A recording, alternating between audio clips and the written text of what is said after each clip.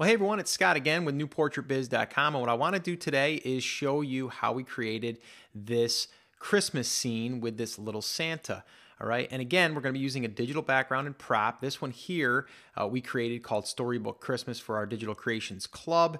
And what I'm going to do is show you how I cut out the little Santa and how I merged it into our digital background here. All right, so with that being said, let's get started. Here's the original image. This was shot on a white background. You can tell that it's going to be a little bit more difficult because we have white on white.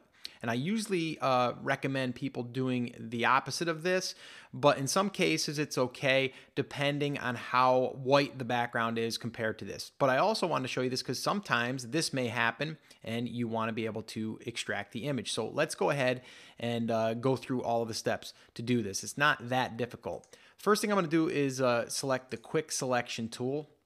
And I'm going to use my bracket keys to make it a little bit larger. And then I'm just going to go inside of the image just like this here. And again, this doesn't have to be perfect, and you're going to see why in a minute. And this is the tricky part right here, is where you want to take your time going around here. Make sure you don't go too wide and let it kind of catch up and see where it's going to find that outline. And we can always clean this up later, and I'll show you how we're going to do that. Down here, it's not going to be as important because we're not going to be using the presents and stuff, but just for the sake of doing this, I'm going to outline the entire area just to show you how we can do this. Now this here, you can see it didn't get all of that, so I just click in here to add to the selection. All right, so that looks pretty good.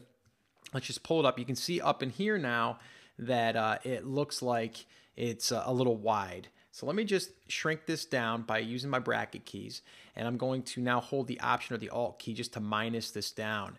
And I'm going to basically take away from that particular extraction, or the marching ants that some people call it, or the selection, whatever you want to call it. Up here you can see I probably got to add it back, so I'm just going to click in here and see where this finds the area. Now over here you can see I probably want to minus that again, so I'm Option Alt.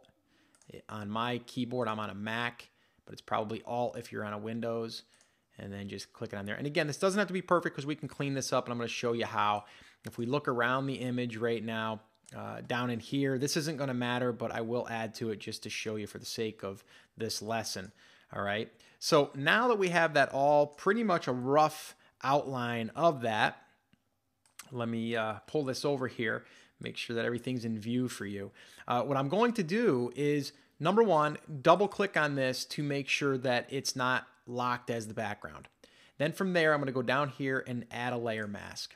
Okay, and instantly we've cut out the image. Now, normally you would want to come in here and then probably put another background behind it to see what you've been missing, but I'm going to actually bring it into the image that I'm going to be working on. So this way here I see how critical I have to be. Now you can also notice in here that we're probably going to want to take this out as well. And we can always just knock that out, or we can add to this layer mask here. And then what you'll want to do is add black to that. So you're going to want to go to your paintbrush or your paint bucket. In this case, we use the paintbrush. Make sure it's on black. Make sure that my opacity is up all the way, my flow and all that stuff. And using the bracket keys again, I'm going to make it a little bit bigger. And I'm just going to go in here and just color that in. It's only going to add to the selection. Then we're going to deselect. So select, deselect. And now we have the extraction, at least the rough one. So now I'm just going to drag this and separate it from my nested tabs up here.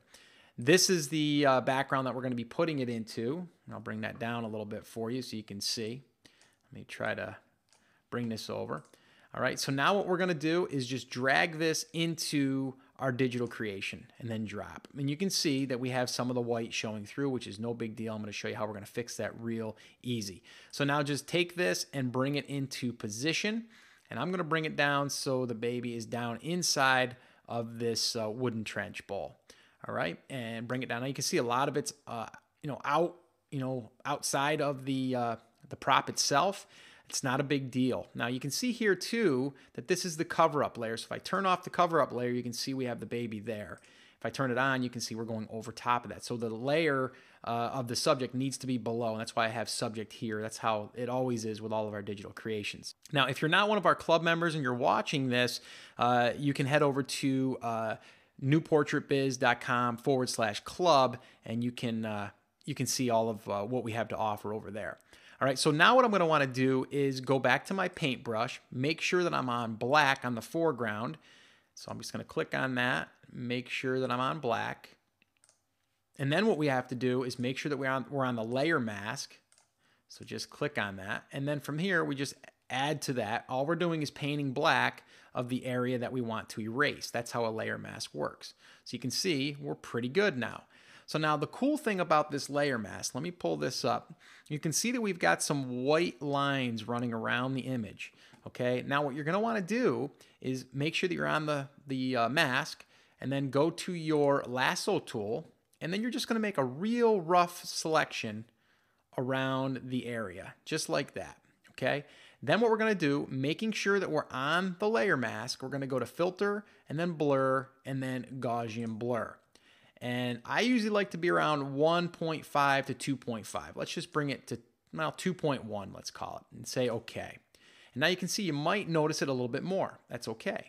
Now we're going to go to image, and then we're going to go to adjustments and then levels. You can use shortcuts for this. I'm doing this just because I know some people don't know all the shortcuts, making it just easier for everyone. So then just take this slider and then just start dragging it up, and you're going to see that the white is disappearing.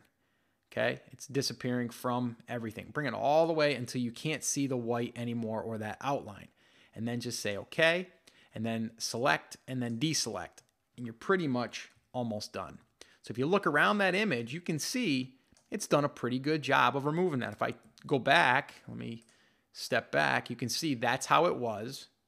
Okay, and step forward, that's how it is. All right, just from that one tip. So that's how that works. All right, now you can, and this is kind of like a bonus little tip for you, you can crop this image in if you want to give it more of a close-up look. Okay, so if you're happy with everything, you're going to want to flatten it down. Okay, so go layer and then flatten, and now you have just one background layer. Okay, and then go to your crop tool and then select what size you want. I'm going to do an 8-inch by 10-inch portrait, okay, and then it's going to be 300 resolution is the DPI. And then just drag in here, and from there I'm going to position it off to the side here so this isn't dead center, giving more of the tree back there. And then you just hit return, and then instantly we've cropped the image. So that's our cropped image. So that was before, that was after. Now, some people like it cropped and some people like to see more of the scene. It's totally up to you, and it's up to your clients, whoever you're working on an image for. But that's pretty much how you do it. Now, I haven't done any blending to this. You may need to add some blending techniques, which I've shown in other videos.